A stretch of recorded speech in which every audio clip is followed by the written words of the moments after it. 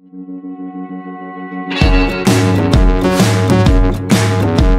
Kranzo here to tell you all about the stone purse. The stone purse is one of my favorite effects that I've been performing for 20 years. It has been one of my mainstays. It's always in my pocket, and that's one of the best parts about the effect. It's small, you can carry it with you anywhere, you can perform it anytime, even surrounded, and it's something that we all know and love, coin magic. Oh, look! I know, right? So here's what happens. This is my manly coin purse, or a merce, as I like to call it. Which coin we use with the purse? $50. The $50. And I will now make the coin vanish. Watch, I'll just take it and toss it away. Okay. It's not really gone though. It's underneath the purse.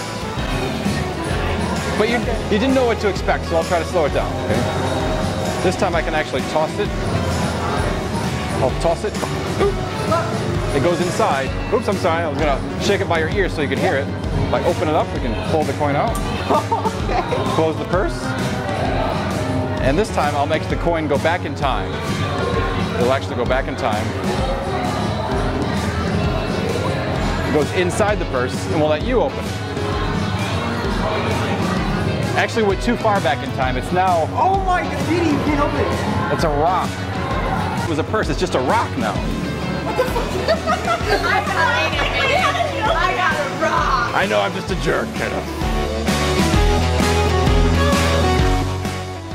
Any effect is possible. Just pull out the coins, perform your favorite magic effect, and then use the stone purse as the amazing ending. At the end of the effect, everything is examinable, everything is clean, you have nothing to hide. That's why it's so simple and so powerful. And it can be done anytime, anywhere.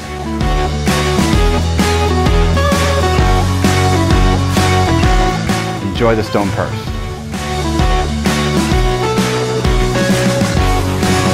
Oh my God, wait, what? Something. I know I'm weird. Something changed.